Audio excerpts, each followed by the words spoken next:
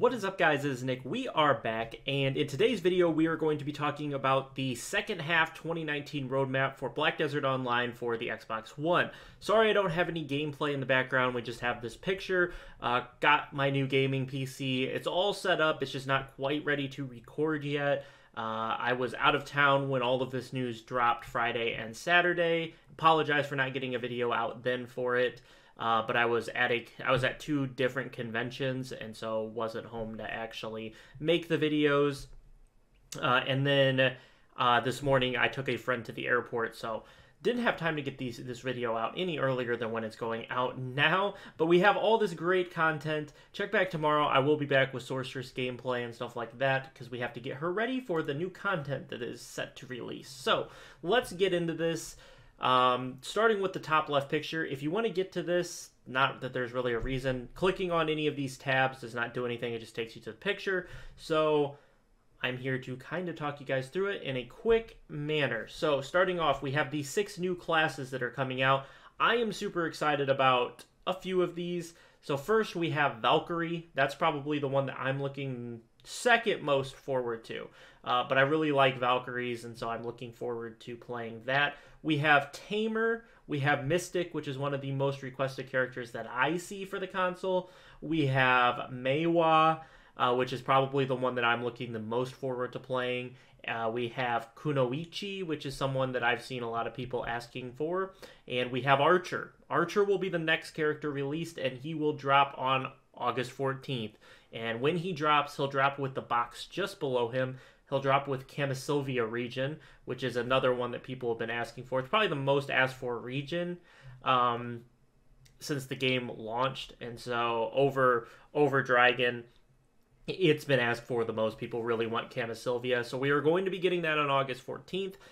Don't quote me on this, I don't actually know, but it sounds like it's level 60 plus content, so I need to definitely get my Sorceress up to level 61 probably, which means I got a lot of grinding on the Sorc coming up in the next few days. Should be able to handle it, but hopefully it doesn't present me any issues that I can't handle. But we do have the new region of Kamasylvia coming, which is a gigantic update. The reason they decided to, they did clarify why they chose Archer as the next character. It's because the Archer hails from Kamasylvia, and so they thought it made sense to combine them, which I agree with them. It makes logical sense to release them at the same time. Next we have tier 8 horses, and so with this will introduce a lot more for people who want to breed horses. It'll bring a lot more of a market, I guess. It'll bring a lot more of a profitability for those who want to breed and sell horses. So that's a cool thing that's coming to the game, is tier 8 horses. You guys know I don't use a horse all that much, so it doesn't mean a whole lot to me, but it is a cool feature coming to the game. Next, we have Rabam's Enlightenment, which are more skills to finish out a lot of the classes. I know my Sorceress relies on a lot of Rabam Enlightenment skills, and so I'm looking forward to whenever that releases, because there should be a lot of new skills for me to test out on my Sorceress, as well as plenty of other characters. Next is the new region of Dragon.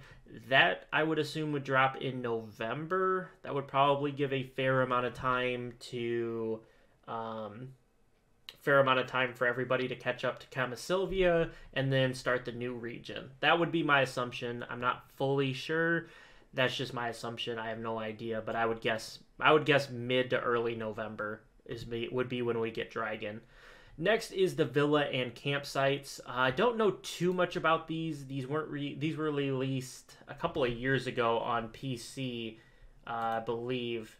Yeah, they were released a couple of years on PC, and they apply buffs, I believe, to your character. I'm not entirely sure about these, but I know they do apply. You can get buffs and whatnot from the villas and campsites. Next is new world bosses. I would expect 1 to 2 to be introduced with Kamasylvia, and then maybe 1 every month up until Dragon, where we'll probably get a bunch more then.